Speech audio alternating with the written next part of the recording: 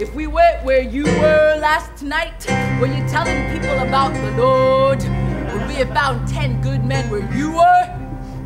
Or would we have found fornicators, sodomizers, Gomorrahizers? God does not take kindly to being challenged by human vermin.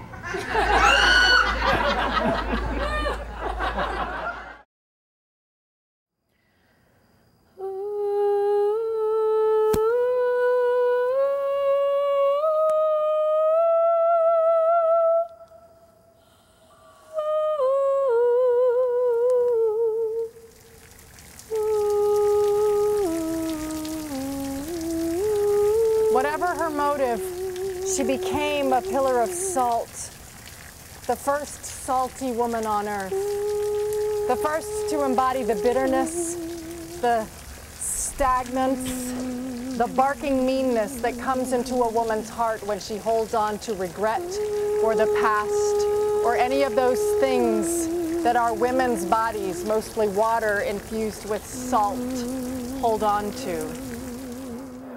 And Jesus said, Go! Go!